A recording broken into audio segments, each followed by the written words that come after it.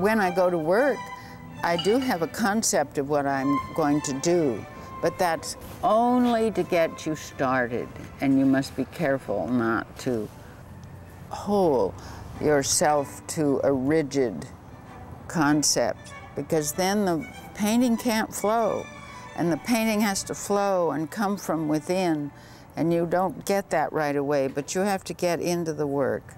And then when you get into the work, you must let it go in the direction it wants to go. Otherwise, it'll be a geometric exercise or an exercise in mathematical lines. And then there'll be no spirit.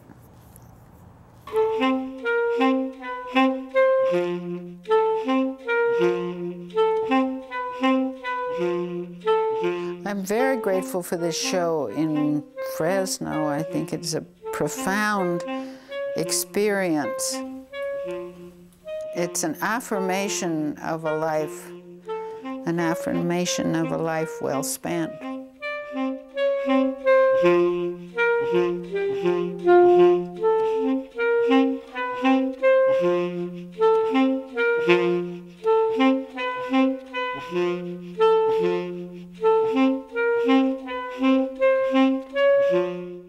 In the 60s, starting in 1961, and the opportunity of working in bronze, we were doing these wonderful, goofy things. Well, when I say goofy things, it seemed quite normal to me. I took the form, the open form, by using the grapevine from my garden and taking these long tendrils of grapevine, I took them and tightly bound them so that when the next stage came, the bronze would be able to flow from one vine to the next. That was a radical thing to try and pour bronze in such thin linear shapes. My husband and I built a burnout kiln in the backyard, and then he built me a structure, an I-beam structure with a trolley on it, so when the molds came from the kiln, we could run them along the trolley and place them into a trailer so that they went down to the foundry to be poured with the bronze. These were experimental times and extremely exciting. We had to learn by trial and error because according to the rule books, it wasn't possible to do what we were doing.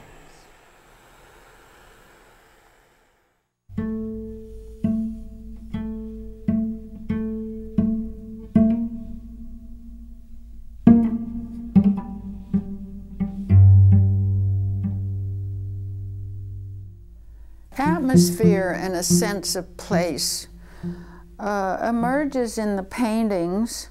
It incorporates memories and unique forms, light, architecture, that I saw in my travels. I came away from my first trip to Rome working at the Academy with yellow paintings. It was the influence of that glowing golden light. I have traveled in the Middle East, traveled across to Uzbekistan. The influence of the trip really came out and comes out after you're home, after you're working in your studio. And it was in 1979 that I received this Creative Arts Award. That was such a thrill for me. It was an invitation to be in Japan for 6 months. And the influence, I think, will be there forevermore. I used the white stripe through many of the works when I returned from Japan because there is a stripe in the walls of the Japanese temples. Originally, I was using threads and string, and then tearing up one layer of handmade paper from another. First, there's a whole sheet laid down. Then I build up these layers, these delicate lines. Then the last layer of paper going down was this indigo sheet. And I tore out this whole center section to reveal the image below. And this is what they were calling the Genn method of the tear-ups.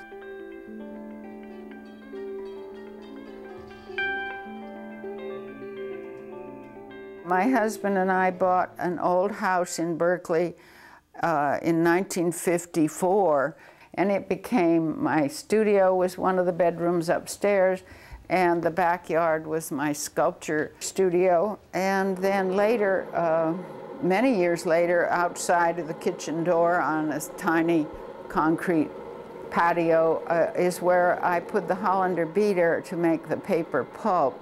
A Hollander beater is a heavy machine. It makes a heavy grinding noise. So outside the kitchen door was just the place for it. Art is not fun and games. Art is a time of intense concentration. One has to make room in your life for the work you really seriously want to accomplish. My mother bought the mangwa of Hokusai. That means it's the original block prints in the set of books. And they were a very strong influence on my career and my work. This is an exciting one that I think will be terrific when it gets printed into. This one is almost complete, and that's why I want a very quiet, subtle layering. The mixed media work is a continuation of painting. It just happens that I moved over from doing handmade paper into painting again. In the paper, I was using many layers of paper. In this case, I used many layers of paint to build up the form, to build up the image. I take it to the press and do a layer of monotype. And this pale, translucent base gives another layer of interest. You can see the wipe. You can see the dots where I have put in an acid to remove the ink so that you get almost a feathery quality. This has to be pushed back, and that's what the ink will do. And so the push-pull play will be more in sympathy with each other. You originally have a concept and a structure in your mind, or a form, but I certainly never have a finished painting in my mind. Ah, splendid. Looks like some of the casing's coming off there. Splendid.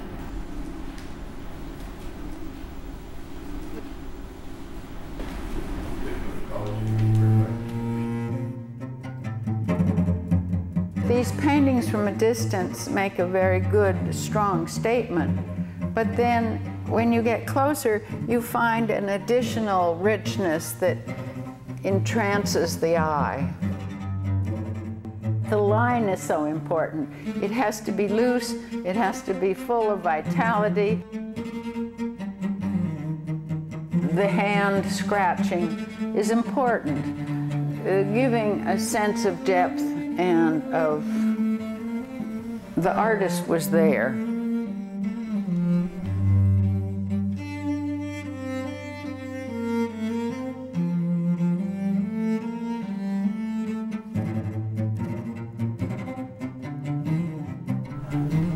Oh, wonderful, wonderful. Does just what we want it to do. The unexpected is so exciting.